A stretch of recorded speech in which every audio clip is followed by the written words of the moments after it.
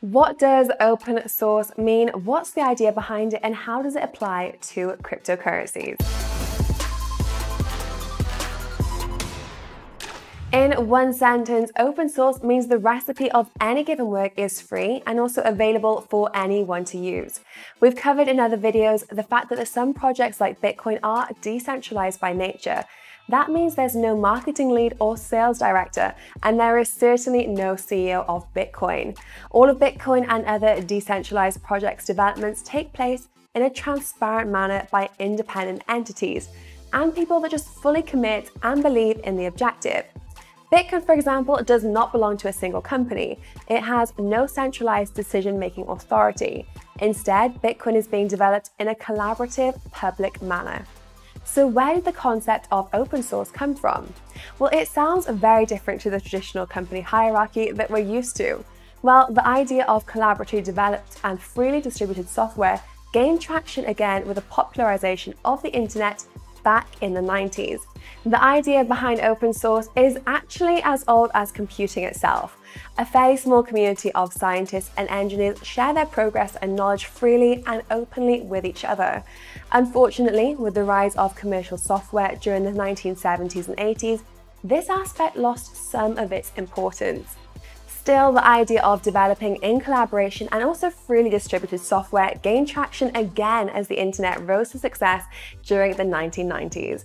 These developments led to the Open Source Initiative, founded in 1998 as a non-profit organization dedicated to promoting open source software and open source principles. So we have our definition of open source covered, but what are some of the core principles? Well, some core principles include free distribution and public access to an application source code. This means that anyone is allowed to download, modify, and redistribute that software. So what is an open collaboration? Well, the success and prominence of open source movement opened the door for a whole new concept of working together.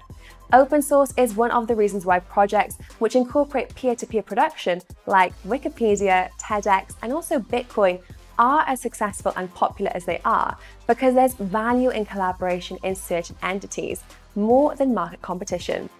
Would TEDx have gathered as many speakers around the world and have over 30 million subscribers on their YouTube channel if they didn't have an open source ethos?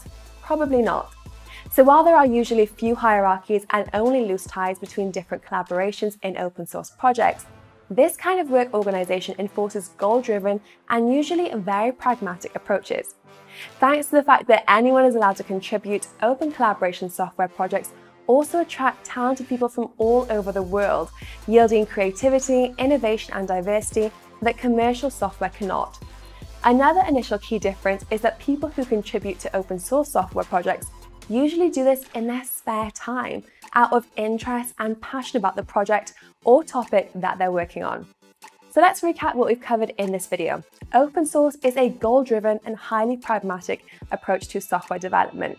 The source code of a specific software is made available to the developers and users to modify as they see fit. So as you can see, open source projects really bring out passion and also the best outcome in a decentralized technology space. The amount of developers around the world that will have contributed to some of the largest projects in the crypto space, like Bitcoin, Ethereum, Monero, and Litecoin, is pretty impressive. So do you already have investments in open source cryptocurrencies? Let me know in the comments, and as always, subscribe to our channel on YouTube and turn on the bell notifications to not miss any more video updates.